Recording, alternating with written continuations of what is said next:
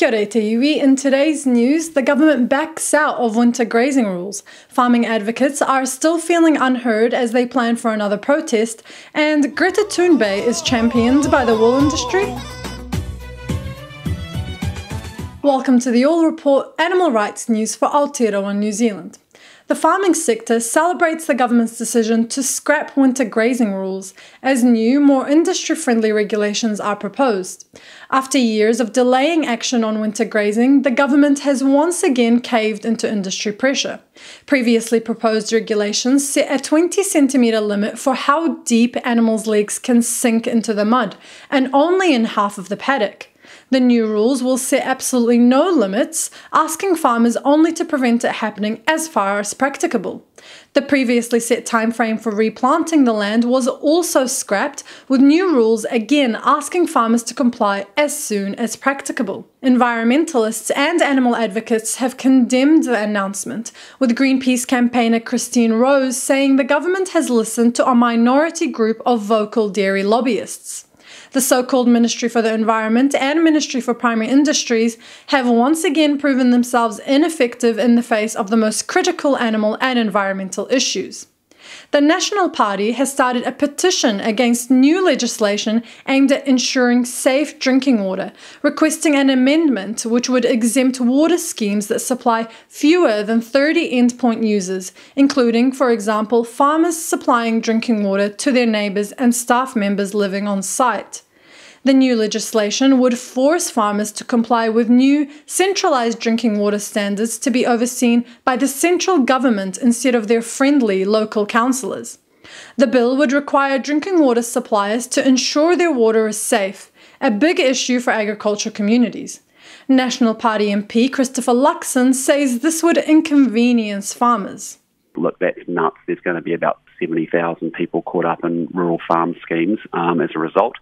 A, it's going to be a bureaucratic nightmare. B, there's a hell of a lot of stuff coming at farmers, and you've just got to think through, slope rules and freshwater regulations and labour workforce shortages, ute taxes, all the other stuff that's been going on. The government's just raining a hell of a lot of regulations down on these folks. But apparently the government isn't listening, as Groundswell NZ continued their Can You Hear Us event during lockdown, asking supporters to honk their horns to get the government's attention.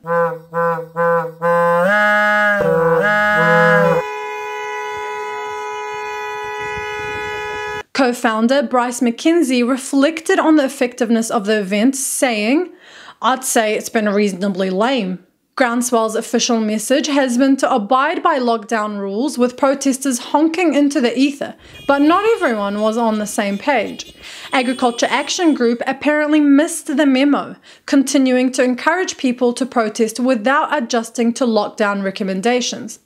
The COVID deniers among the group came out against Greymouth Mayor Tanya Gibson for simply wearing a face mask. In order to prevent a repeat of the shocking signs seen at the last protest, Groundswell traded points with their free speech advocates for more positive public relations, providing a specific list of pre-approved signs for their November protest. The event's exact date is yet to be announced, leaving animal rights advocates in suspense to see if this year's November 20th Animal Rights March will be free from double bookings, unlike last year's march, which was crashed by a very welly Xmas due to a Wellington City Council error. The chance of African swine fever reaching our shores has increased after Germany, who supplies New Zealand with pig flesh, identified the virus in their supply chain. The virus poses a huge threat to the pig farming industry, which has previously led China, the world's largest supplier of pig flesh, to kill half of their pig population. News media focused on possible economic harm, forgetting to mention the virus causes severe suffering to those already tortured animals. Meanwhile, the New Zealand Pork Industry Board are asking for equal welfare standards to be applied for imported products, with 60% of pig flesh consumed in Aotearoa coming from overseas. Considering the majority of these sources have lower welfare standards than our own, this could see a drastic reduction of dead pigs in the local market, as well as a national price increase of available products. And another threat to animal agriculture as campaign efforts against blood phosphate from occupied Western Sahara continue. The phosphate is used to make fertilizer, without which it would be impossible to keep so many animals on farms. 2 weeks ago, the Rail and Maritime Transport Union protested a shipment of blood phosphate into Napier by providing the captain of the vessel a copy of a 2019 Council of Trade Unions resolution condemning Morocco's illegal occupation of Western Sahara and calling upon the New Zealand government to halt importation of phosphates from the area. There are currently 2 petitions making the same request. Here's hoping the added pressure brings about a positive change for the indigenous Sahrawi people. Fertilizer companies also create dangerous chemical pollution and are usually placed in the midst of indigenous or otherwise marginalized communities.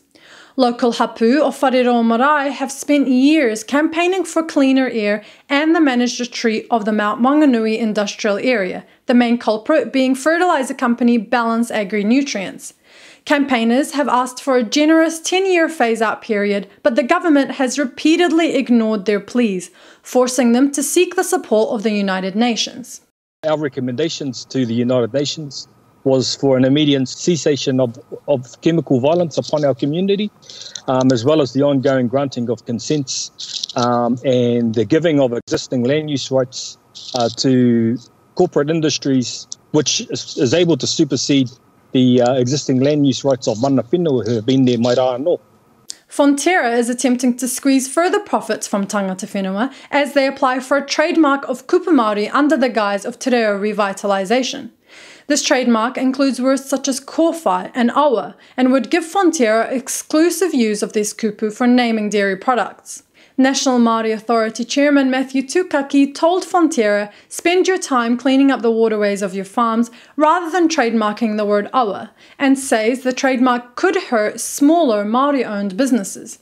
We reached out to Tukaki, who clarified the trademark could also impact plant-based alternatives such as almond milk. Fonterra's application is currently in review, and Tukaki says he's officially written to the Intellectual Property Office opposing all Fonterra applications to trademark any te reo Māori words. Tautoko. Reefton farmers seeking to transition away from dairy farming have announced "see you later" from the hemp industry for the foreseeable future, stating they've been bullied by MedSafe. We got a letter threatening us with a fine of up to $100,000 and a loss of licence for selling in unregistered medicine. Their words, not ours. It was a blackmail tactic because we would love to have taken them to court, but we don't have the money to take on government officials. A MedSafe spokesperson said therapeutic claims about the products were being made and that when a product is intended for therapeutic purposes, it falls within the scope of the Medicines Act. Sounds like Big Pharma is attempting to monopolise the benefits of hemp. Larry's Gold contested MedSafe's point but have bowed out due to the stress this process has caused their family. Kia kaha, e tatari ana mātou ki te hokinga mai. Hey! Hi, hello. How are you? Yeah, I'm going good. I was just wondering, we just need someone to crash for a couple of days. Oh, it's just that we can't really have a dog in the house. No, that's totally fine. Sorry. The first Pet Refuge in Aotearoa has opened in Tamaki Makaurau, which aims to give domestic violence victims a safe place to take their animals while they focus on escaping abuse. We know in domestic violence situations that pets are often used as a means of control, and women won't leave these situations because they fear for their pets' lives and their safety. The refuge is able to take a range of companions such as cats, dogs and guinea pigs, as well as larger animals, which will be taken to what they call safe farms. To contribute to the refuge, visit petrefuge.org.nz. The opposite of refuge, farms are dangerous places for animals, and not only because they're holding pens for slaughter. Often, their limited shelter makes them vulnerable to bad weather conditions and natural disasters, as seen recently with the unfortunate deaths of 2 baby cows in a Taranaki tornado. Farmed animals are also susceptible to abuse, which is repeatedly enabled by our legal system.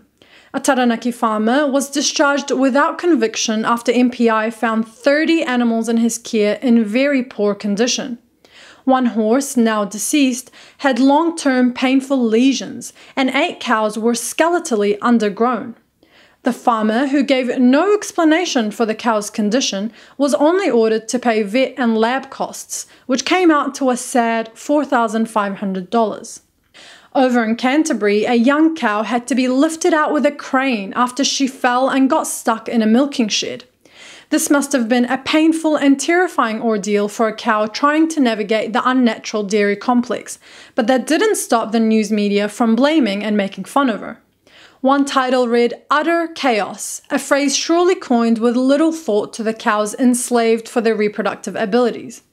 The writer, Nadine Porter, said the cow decided she would rather be the center of attention, as if a cow would choose anything from this wretched industry. In Lake Hāwea Station, 9 pregnant cows fell off a cliff after bikers spooked them on the dangerous stretch of Dingleburn Station Road. 6 of them swam as far as several kilometres to get to safety, but sadly 3 of them drowned. Whilst bikers were slammed for ignoring the signage, the situation also reminded us of how much of our beautiful land is privately owned in the hands of farmers. Meanwhile, a Waikato man reported a dog attack killing 11 animals, once again calling for a stronger response from animal control. The man showed us humanity's paradoxical relationship with animals, saying, "The majority are pets. Thanks to my 3 young kids, they name them, so if they end up with a name, they don't go in the freezer." He also warned, "If I find the animals on our property harassing our stock, we do then have the right to extinguish them," making it clear that humans decide who lives, who dies, and how. And that happens to be Doc's exact approach when it comes to wild animals, as Marie Russell points out in this newsroom article. Last year, Doc reassured hunters that they won't try to eradicate all tars and will only kill female and young tars, leaving the older males for hunters to shoot and make themselves feel powerful. Killing animals is thus turned into a valuable currency for exchange, a dangerous perspective which feeds toxic masculinity and violence. And when they're not pandering to hunters, Doc is supporting the country's biggest polluters.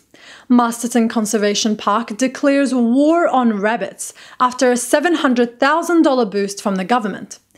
This is an unsurprising development after the anti-rabbit propaganda we've seen recently, including this government-funded 6-part series from Newsroom called Apocalypse Down. They're living under houses, they're living under trailers, boats, water tanks. What the hell is going on there? There's no grass there, that's just basically weeds. And that ground is basically buggered for any sort of farming. The main issue is summed up in Doc's website, which says, rabbits are regarded primarily as an agricultural pest. They compete very effectively with livestock for pasture. MPI states they cause a $50 million loss to the industry per year. Speaking of industries exposing themselves, the Meat Industry Association CEO, Sirma Karapiva, explained perfectly how sentient beings are different from other objects of mass production. She told Newstalk's Kate Hawkesby that automation was not a solution to their labour shortages. Is Wellington bureaucracy just not understanding the industry? Is that part of the problem? Well, I suspect that they have quite a simplistic view of what happens. Perhaps it's influenced by what is quite commonly understood around manufacturing, is that you create something by putting together various bits. In our industry, though, we are in the disassembly industry. We take a whole product and we break it down into its constituent bits. And we are dealing with a natural product. We're dealing with animals, all of which have natural variations. So the carcass that we have to deal with at the end of the day it differs from one to the next. After years of painting animals as mere products of consumption, the meat industry CEO seems surprised that people forget that flesh comes from living animals. More media fails as the New Zealand Herald makes a desperate attempt to demonise plant-based meat alternatives, as it pits the Beyond Burger against animal flesh patties. Without showing the actual figures, the writer said plant-based burgers often lack iron and B12, and that the Beyond Burger has less fibre compared to some plant-based patties. This is despite the Beyond Burger having higher iron and fibre than their chosen flesh burger, and comparable levels of B12. Their very own figures also showed that the Beyond Burger has less saturated fat, calories and sugar than the animal flesh counterpart. In animal welfare news, the Regulations Review Committee upheld a complaint by the New Zealand Animal Law Association against the Welfare Code for commercial slaughter of crustaceans. The complaint said that freezing crustaceans was outside the intention of the Animal Welfare Act as it causes them immense suffering. Of course, MPI disagreed and noted this is the only widely used method of rendering crustaceans insensible in New Zealand, and it is the most practical. The committee nonetheless found that the code was in breach of the Welfare Act and asked NAWAC to change the code so as to make it unlawful for crustaceans to be rendered insensible by freezing. Following up on the debate on equestrian sports at the Olympics, there are now numerous petitions seeking to end the cruel events, gaining from 20 to 40,000 signatures so far. This follows Annika Schlu's repeated abuse after her horse refused to participate. In response to the criticism, Annika Schlu says she was not aware of any cruelty to animals, which highlights the inherent cruelty involved in this blood sport. Climate activist Greta Thunberg was featured in Vogue as she highlighted the environmental harm caused by fast fashion. After the issue was released, it was discovered Greta, who is vegan, was in fact wearing a wool outfit for the shoot. This garnered praise from the wool industry, who were quick to use Greta for wool propaganda. She also received widespread backlash from vegans on social media. However, animal rights group PETA have confirmed that Greta was unaware that the outfit she was photographed in was made of real animal wool. Greta continues her good work, and we applaud her for calling out New Zealand for our agricultural emissions, which have reached an all-time high. No doubt to the ire of New Zealand's wool industry. In sports news, TJ Perenara has brought veganism back to the All Blacks. He was interviewed by Nick Mills from Newstalk ZB, who asked him about his transition. You've gone vegan, and I just can't understand how it works. Tell us, do you miss it? Meat? No, not now. This was met with mixed reviews, as some felt personally threatened by TJ's compassionate choice. I guess the simplest way to say it is carbon footprint, like the impact that agricultural farming has on the world's pollution. And I was like, man, how can I justify I care about it if I'm eating meat, effectively. Yeah. And then like animal cruelty was probably the second part of that for me. And more positive news, as new vegan eatery Bonobo has opened in the coastal Ōtautahi suburb Sumner. Their goal is to share their love of hosting others whilst raising funds to start a sanctuary for farmed animals. The cafe is co-owned by Annalise Baston, a proud vegan and activist who says the opening weeks have been a huge success, requiring them to seek out new members of staff to accommodate the demand. Bonobo uses mostly local and organic ingredients, with a house-made burger, crispy tofu bites, and a specialist selection of smoothies headlining their menu. More vegan food in Ōtautahi, as Dunedin's 100% vegan and gluten-free food truck Street Bowls has moved into the neighbourhood. Run by Daniel Morby, Street Bowls are available for private functions and catering. Their menu features an array of delicious wholesome eats, all served in home compostable bowls. Keep an eye out on their Facebook and Instagram pages to see where they'll be serving up after the lockdown. The prevalence of veganism in the region is clear, as Berkano Foods, another Ōtautahi-based vegan company, have reached their minimum pledge meat target of $30,000, which they say will assist them to move into a new facility and to branch out into a new range of vegan meat alternatives. The company has products stocked in supermarkets around the country and offers delivery through their website for a range of products, specializing in pre-prepared meals which they cook in their 100% vegan factory, free from any cross-contamination of animal products. Berkano say they're passionate about making vegan food more accessible, which is reflected in their website with value meals available as well as factory seconds at a discounted price. There must be something in the water down there. Maybe it's the nitrates. Think we've reached peak alternative milk innovation? Think again, as Hawke's Bay butternut squash farmer Shane Newman is utilizing the otherwise wasted seconds of his squash exports to be turned into Kabocha milk, which is expected to do well within the Asian market, where they consider kombucha as a diet staple. Whilst all products will be exported, Newman say they're using local farmers, local R&D and local manufacturers, packaging and domestic logistic companies, so the benefits to New Zealand economy was considerable. The venture is a joint collaboration with celebrity chef Sachi Nomura and has received $95,000 through MPI's Sustainable Food and Fibre Futures Fund. Thank you for joining us. This has been the All Report. Kia haumaru te noho. Mā te wā e te iwi.